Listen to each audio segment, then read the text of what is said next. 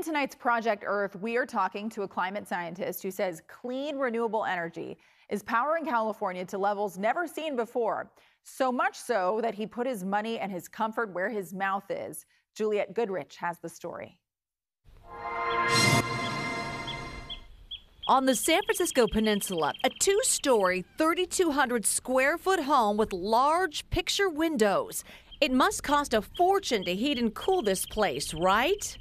Wrong. To run it, it costs nothing. I have not paid an electric bill in 8 years. Meet Mark Jacobson. Jacobson is a professor of civil and environmental engineering at Stanford University and a climate scientist. I built this home from scratch. It's all electric. There's no gas on the property.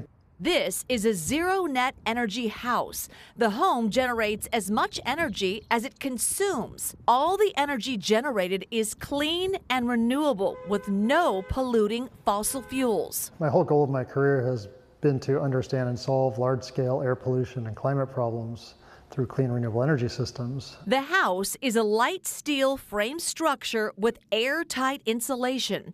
On the roof, solar panels. In the garage, a home battery system. So I'm generating my electricity with solar on the roof, and that solar generates during the day, peaks at around noon. I use a lot less energy than I produce, and so that extra electricity first gets stored in batteries, and then the excess beyond that gets sent to the grid. As for California's electric grid, it's undergoing a major transition to clean, renewable sources. Since 2021, about 25,000 megawatts of renewables have been added to the supply.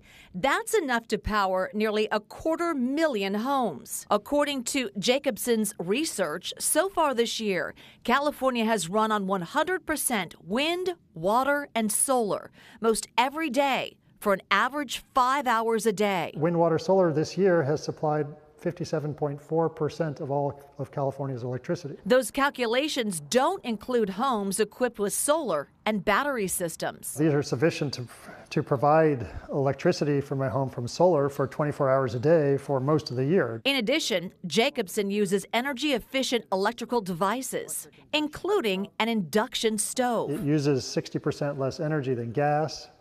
It boils water in half the time as gas. In each zone of the house, we have what's called a ductless mini-split heat pump. To cool or heat the house, a heat pump transfers heat between the indoors and outdoors. They use about 75% less energy than gas heaters because they don't actually create heat, they just move it. It looks just like an old water heater. Then there's a heat pump electric water heater. The temperature set at 129 degrees. It's got plenty of water for lots of showers. Jacobson got a federal tax credit as well as a state subsidy.